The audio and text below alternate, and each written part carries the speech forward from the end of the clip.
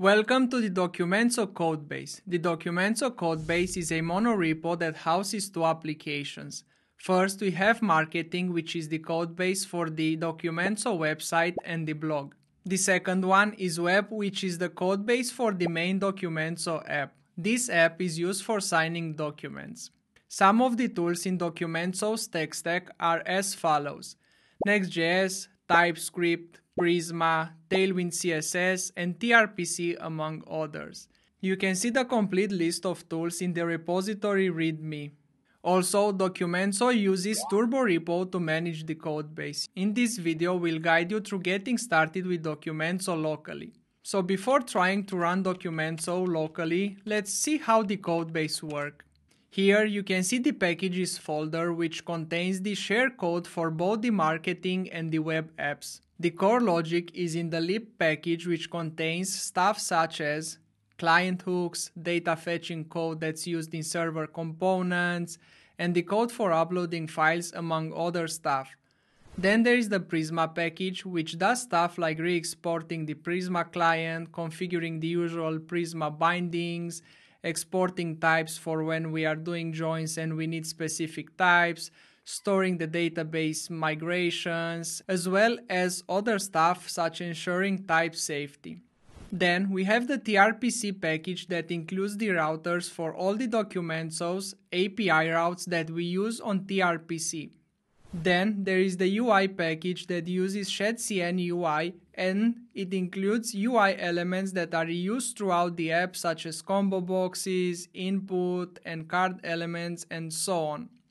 The email package is used for sending emails from the application.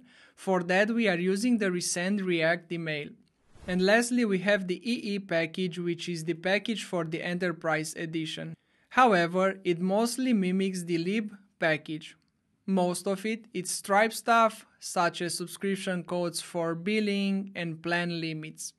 Now that you had a brief overview of the codebase, let's see how to run the codebase locally. Before running Documenso on your machine, you must install Node.js and PostgreSQL. And it's important to mention that you must install PostgreSQL version 15 or above. Additionally, you also need to install Docker and Docker Compose if you want to run the app through Docker.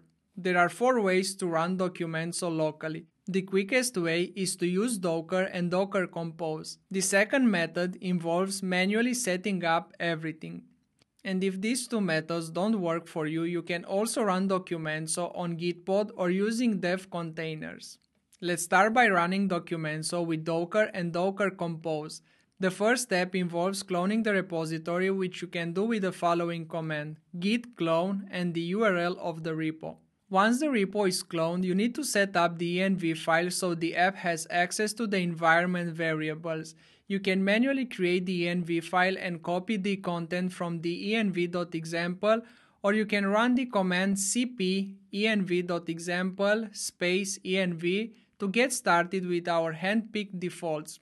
Once the env file is in place, run npm run-dx in the root directory to spin up a Postgres database and an in-bucket mail server in a Docker container. If you get this error after running npm run-dx, don't worry, it just means that the Postgres database is not ready yet.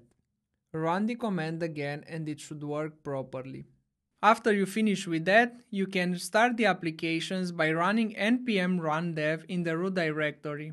You can now access the signing up at localhost 3000, the site at localhost 3001, the blog at localhost 3001/blog, and the mail server at localhost 9000. If you don't want to use Docker and you prefer the manual setup, you also need to start by cloning the repository on your machine. Once again, run git clone and the URL of the repository. After the repository is cloned, install all the required dependencies by running npm I or npm install in the root directory. Then, once again, you need to set up the env file.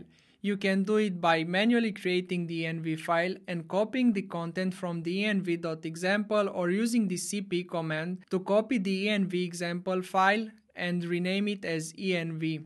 If these environment variables are not set yet, add them in the env file so the app works as expected. And the last step before you can run the applications is to create the database schema with the npm run prisma migrate dev command. It's important to mention that you should have a Postgres database running before running the Prisma migrate command. Otherwise, you'll get an error. In my case, I'm running a Postgres database with Docker, but it's not required to use Docker. You can use something else. And lastly, run npm run dev in the root directory to start both applications. Once again, you can access the applications at localhost 3000 for the signing up and localhost 3001 for the website and the blog. The mail server is available once again at localhost 9000. However, for this method there are two optional steps. The first one is seeding the database using the npm run prisma seed with documenso/prisma command to create some testing data. This command will create a test user and a test document. The second optional step is to generate your signing certificate. You can do it by following the steps from this web page. If none of the previous ways of running Documenso locally appeals to you, you can also use Gitpod. Running Documenso with Gitpod is as easy as clicking this button. You then have to wait for Gitpod to configure everything, and once that's done, you can run the applications. To access the different applications, such as the mail server or the signing app, you can go to the ports tab and click on the app you want to open. Simply click on the link and it will open the app in your browser. And lastly, you have the option of running Documenso in a dev container. That is, you click on this link and it will open the codebase in your local VS Code on your machine.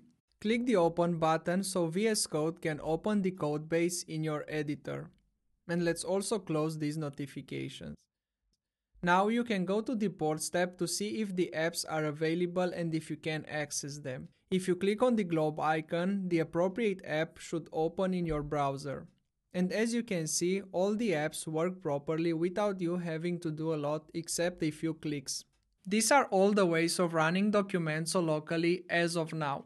We are trying to offer as many ways of running Documenso locally as possible to ensure everyone can find a method that suits them. Before closing off, I want to mention that we welcome all contributions. If you are looking to contribute to Documenso, please check out the contributing guide. And once again, all contributions, no matter how small or big, are highly appreciated. Thanks for watching.